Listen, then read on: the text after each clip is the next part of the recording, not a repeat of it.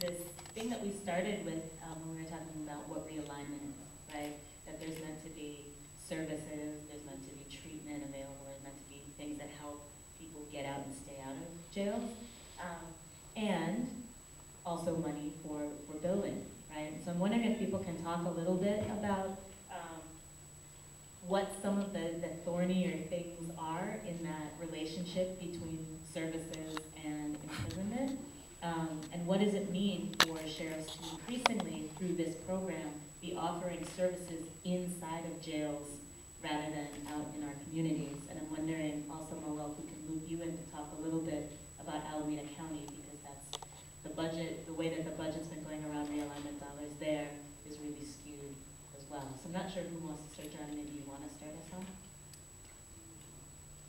Well, with the realignment, ours is kind of a little different than the AB 109, because he already has all the services for that in the community and in the jail. So it's a little bit more different in Contra County, because what he's talking about doing now is building a jail where he already has the land, and building up another jail for violent offenders to seek services, not just the AB 109, but the violent offender too. And we were trying to sway him to, we're trying to get these one-stop centers so that people are coming home, have a one-stop center where they can get all the services that they need. AB 109, whatever it be, it's just a one-stop shop.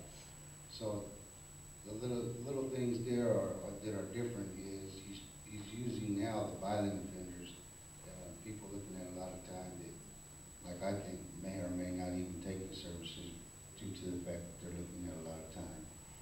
And we're trying to tell them what would be the point of serving these people, and they're going away for 10, 15 years. By the time they come home, there'll probably be some more services for them. So he's just kind of hitting us, the sheriff is hitting us along with the realignment process, with seeing all the service providers that bought him in the jail expansion the first time. He's done swooped it around and stole the power from us with using the service providers, allowing them to come into this jail and do the services that are needed, but he's not letting them go into the violent offenders. And then we have a big wide siege firewall, and we deal with the two target groups there, North and Central, with gun violence. So he just did a big, I guess, a wiretapping, and arrested a whole bunch of guys, and they're trying to do bail reform and let these guys right back out.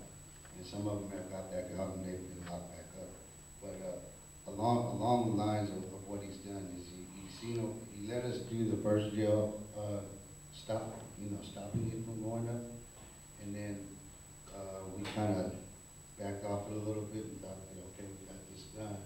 But really, in Lights, we didn't have anything done, because he just found another way to reiterate it and use what we have created as far as the service providers to be in the one-stop, and now he wants to put them all in the jail.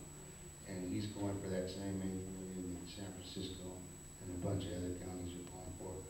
So it's a fight, but I truly believe that, God is a good God and he's a mighty God. There's a lot of miracles I'm looking at in this room, and we can overcome that jail, because we really need more schools, services outside that are reliable and dependable, especially in Richmond. I can speak for Richmond. Service providers have their phone numbers on stuff, and there's not even people answering the phones or doing anything. So we do see a thing for the service providers. We do need the services, but do we really need another jail to implement these services? I think he should just go forward with the one-stop center and put the services in there to help people coming home. Does everybody know what people are talking about when they say AB 109? People? That's AB 109 is the realignment. Those are the realignment dollars. And so the idea was that theoretically people who were so-called low-level, had low-level offenses, would be the people who would get realigned, would get moved from state to county. Now what he's done with that is we already have service providers in spaces for the AB 109 clients. So what he's done now is he's trying to use the violent offenders and get them services, but he's saying he needs somewhere to house them. So he just hit us all the way around. And it looks good. I'm ready. The fight is there. Like adversity, I've been told I can't do it because I was study filling these jails up. And now here I am stopping them from going up. So God is good. Anybody else want to comment on the service inside, outside jail? Go ahead, Pastor. Why don't you start with this? Okay.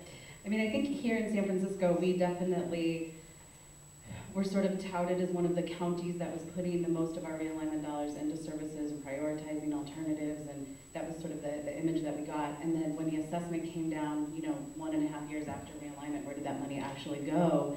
Turns out there was nothing but cuts to services. Turns out that there was, the conditions deteriorated inside. None of that stuff actually happened. And in fact, many folks who work inside the department were the ones who were raising that. Were saying, these really awesome programs that were culturally specific and actually supported people with their reentry, why were those cut? Why did those get cut?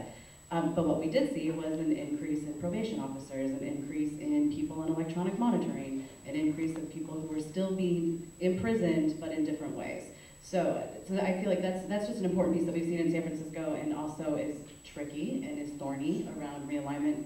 We did not see an increase in jail population. We did not see an increase in sort of public safety being compromised by realignment. Those things didn't happen, but we just saw a lot more sliminess with the funding going to increase the sort of stronghold of the department on the county.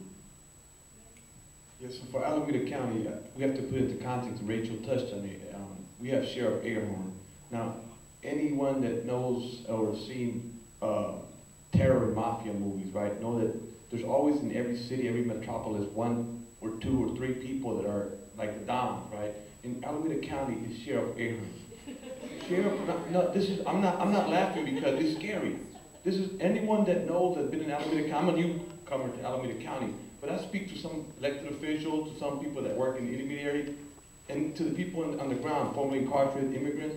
Sheriff Agarhorn is a wrecking ball in terms of breaking up communities. I think it's important for us I'm raising that because when we're talking about Alameda County, most of the resources that are going in terms of reentry and realignment is going to the sheriff.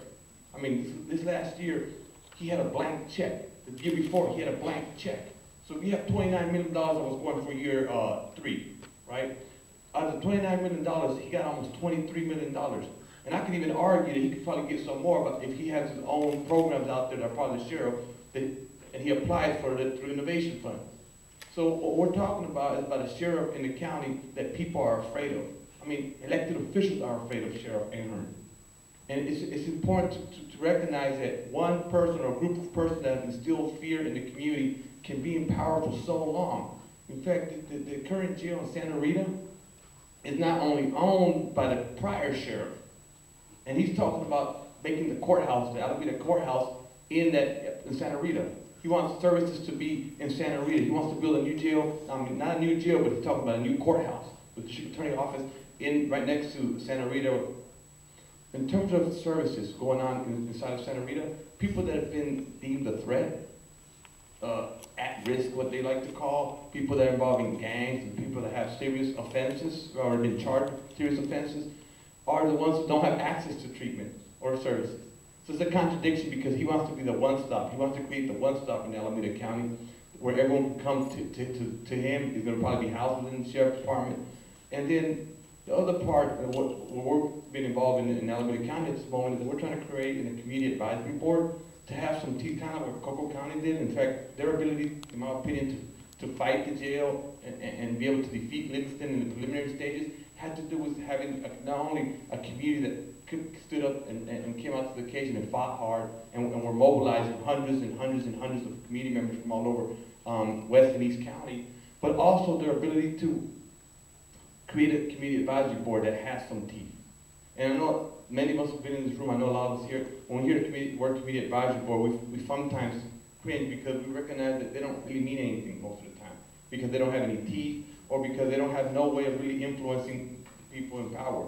And what we're trying to do in Alameda County is trying to shift how we do business, trying to put those resources in the community. As someone that's been, I'm gonna step back, someone that's been in Santa Clara County Jail, in San Mateo County Jail, in San Francisco County Jail for almost 3 years. It's supposed to be the more progressive county jail.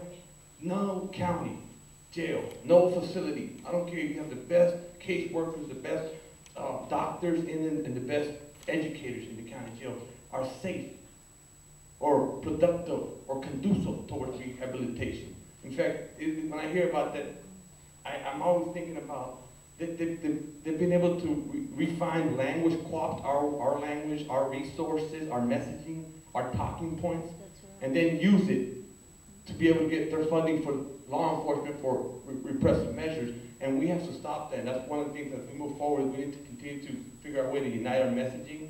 And last thing, in Alameda County, 800 does not care about the immigration committee in the least bit. So there tends to be a lot of DUI checkpoints, right? And a lot of different things in the community that come up that are done by the sheriff department that's trying to capture not only people, but the resources, the cars. When you get all these fines coming up. So there's a lot of stuff going on, and I just want to paint that picture that even though we're not building a county jail, it's equally scary to have most of the resources going back to the sheriff, back to the probation department, and not necessarily to the community members and family members that need it. Sure, yeah. In our county, in the last few years, our county, San Mateo County, cut about 700 positions. So they either laid off or closed positions, and it was 700 jobs essentially. Meanwhile, our sheriff's department has been expanding, and it's the same story. It's HSA, Human Services Agency, got cut. Child support, where I worked, went from over 100 employees to under 90. So you have essentially 80-something people handling child support cases for the entire county. Things like this are happening in every county, and I like what was said earlier about our rhetoric being co-opted, about the liberal progressive keywords being used against us. We need to really be careful about that. When I talk to people who I feel are kind of on my side of the aisle, if you will, sometimes having that conversation about stopping jails is harder with them because they bought into what they've heard. They bought into, oh, but this is going to be a safer jail. Our new jail is going to be LEED certified or what have you. It's going to be green.